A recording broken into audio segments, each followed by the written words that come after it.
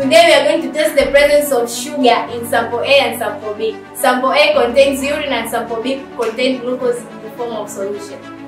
In this experiment, heat and Benedict solution is required, and here gas cooker is the source of heat, Benedict solution, and the samples. Benedict test is used to test for simple carbohydrate. Benedict test identifies reducing sugar which have few ketone and aldehyde forming groups. Benedict solution is used to test for the presence of glucose in urine. Benedict's reagent, also known as Benedict solution, is a chemical reagent which is made up of a complex mixture of sodium citrate, sodium carbonate, and the pentahydrate of copper-2 sulfate. When glucose is mixed with the Benedict reagent and heated, a reduction reaction causes the Benedict reagent to change its color. The color varies from green to dark red, green, or rusty brown, depending on the amount of and type of sugar. Glucose never gives out color precipitated in the Benedict solution.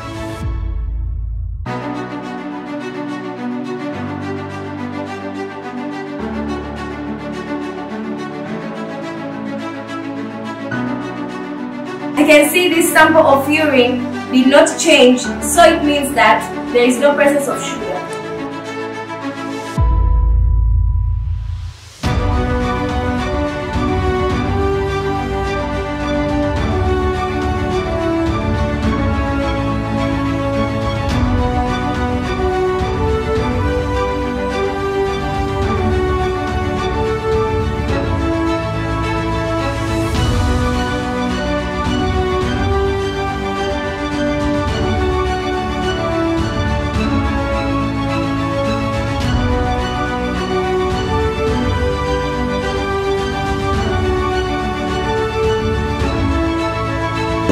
As you can see, we have tested both our samples, and sample A did not change because it had no sugar,